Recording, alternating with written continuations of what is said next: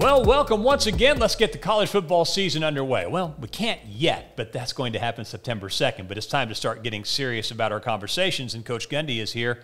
How do you like your team? What do you think? It's different, isn't it? Yeah, it's different with all the new players, but I like their chemistry. You and I were talking, their work ethic. It's been really good over the last month.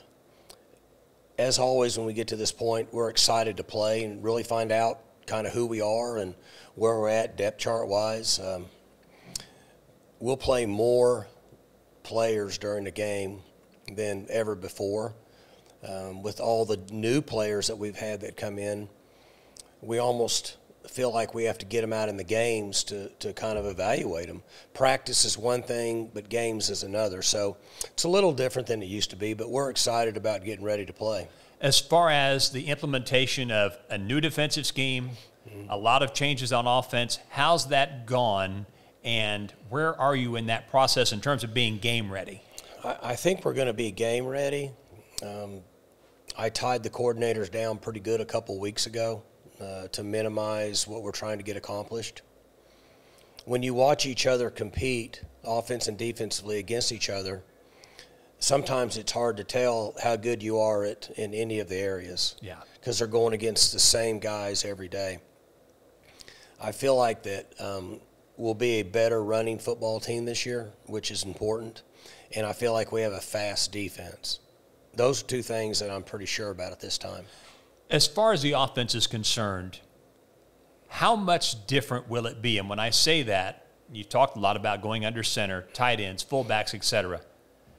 Will it be a week-by-week thing, how much we see that? Do you have a feel for just how much you might utilize those packages? It'll be week by week, and as we ease into some of it, we'll see how good we are at it. Sure. We have to be able to use what we think gives us the best chance to move the ball and score points. I think the best way to put it now is we have some of those things available if we want to use them. Last year they weren't available. Sure. Quarterback-wise, there was one season in particular where you played two guys the entire season. It's 2015 with Mason Rudolph and J.W. Walsh, two very different players skill set-wise. You started 10-0 and had a fantastic year.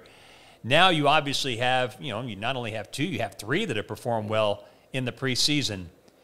Do you feel like because of the portal and the way college football has changed, the possibility of playing two that are fairly similar skill set-wise is a realistic possibility, and maybe just sort of how you do business now? Is that true?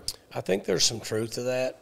If we had a clear starter, a guy that has separated himself, we would name that young man the starter.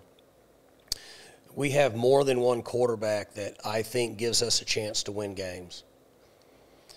Every other position on the field, we play multiple guys per position. The quarterback is the one position where most teams play one guy. Because of the new transfer portal and the way things are handled, we have guys that we don't know much about them. We have guys that we think have talent, that bring something to our team, but they might not have played in 2 years. Yeah. And I just think that we're in a time where there's going to be more players get in the game and play up through the first 3 or 4 or 5 games in a year. Now, at that time, it might separate itself. So a little bit of it is the new part of college football, and then the other side of it at that particular position is that we feel like we have more than one guy that can help us win games. This is a hard question, but having watched preseason camp, I feel like I need to ask it. Could the linebackers be a position group that is considerably better than people might have imagined going in? It looks like the linebackers have had a really good preseason. We have more depth at the linebacker position with experience than we've had. So obviously Devin Harper was a good player when he was here with Malcolm, but Devin didn't play very much. Right. Malcolm was a unique athlete in that he could play the entire game. So we have mature guys now. Benson's coming back. He's played a lot of football. I think he's playing a really high level right now. We have one of our portal guys, Justin Wright that's coming over from Tulsa that's played a lot of football but not here. Right. He's an experienced player. And then you have a guy like Nick Martin who's up and coming in our program and then hasn't played much. That's just an example of, 3 guys that fit what we're talking about and trying to find out what these guys can do. But to answer your question, we have more linebackers available, and that's not counting the outside guys, than we've had in the past. And I think that's what makes that position look stronger, because in the past we've had up front guys that played pretty good, but behind them we didn't have much experience. And it's a little different now. And it looks like that Colin Oliver's transition to what I guess really would be a hybrid linebacker defensive end role, that seems to be going pretty well. He's doing really well. His body structure, his weight, his athleticism really fits this concept. He's another player that I'm excited about watching in all the different spots that he can be. He can play in the box, he can play out of the box, he can play on the line of scrimmage. He can do a lot of different things. So I'm excited about watching him play and see how he develops at that position. Final question before we wrap up this segment, and then we'll have some highlights coming up in the next segment. You've won so big for so long. Mm-hmm. You look at the last 15 years, you've had 5 times where you've finished with 8 wins or less. In many cases, 8 wins is a really good year. But here's the deal. In 4 of those seasons, you have spent much of the next season ranked in the top 10, in some cases the top 5. Mm-hmm. Number one, why do you feel like you've had the ability to consistently bounce back? And is there a part of you that sometimes really thrives when people say, oh, they're down, et cetera, et cetera, et cetera, and then you jump right back up and you're really, really good?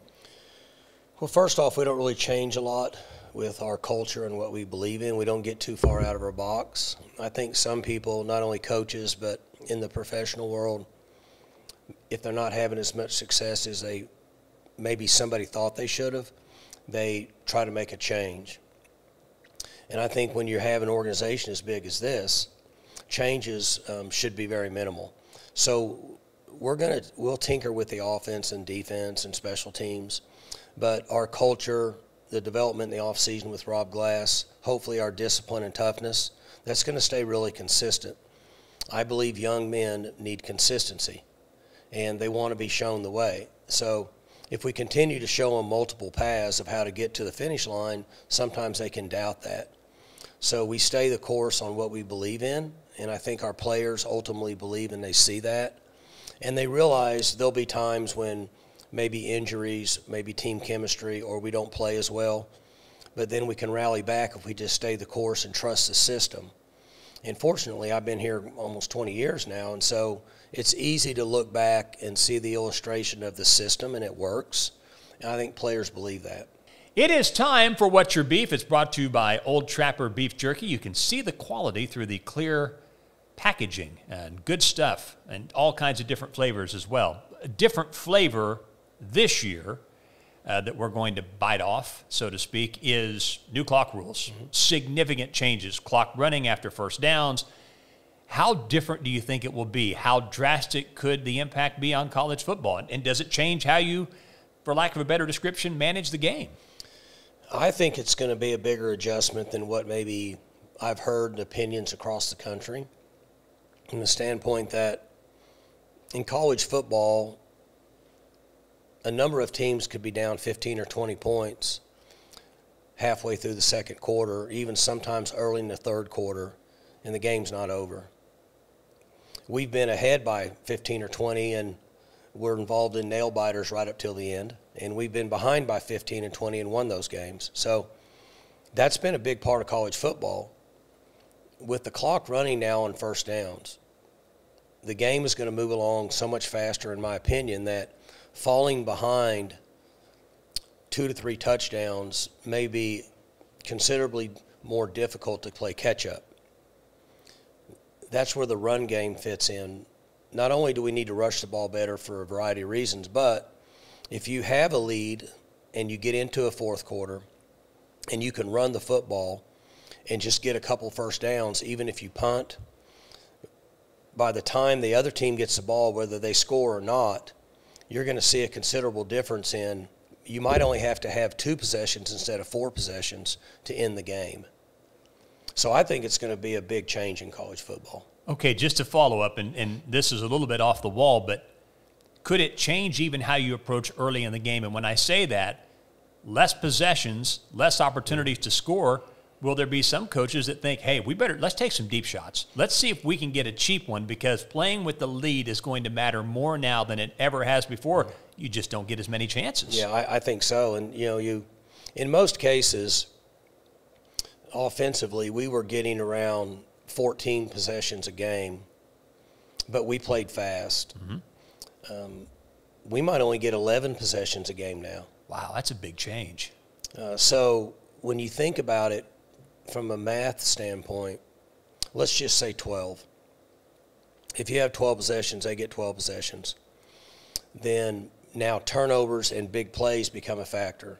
So if you're +2 in the turnover, that means I get 14 possessions, you get 10.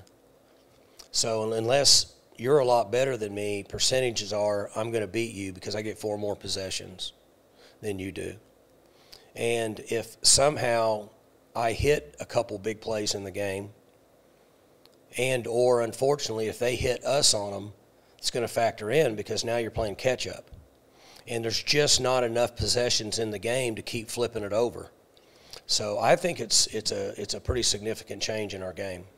Looking forward to the season opener, and we'll have our next show for you coming up prior to week 2 at Arizona State. We look forward to talking with you then.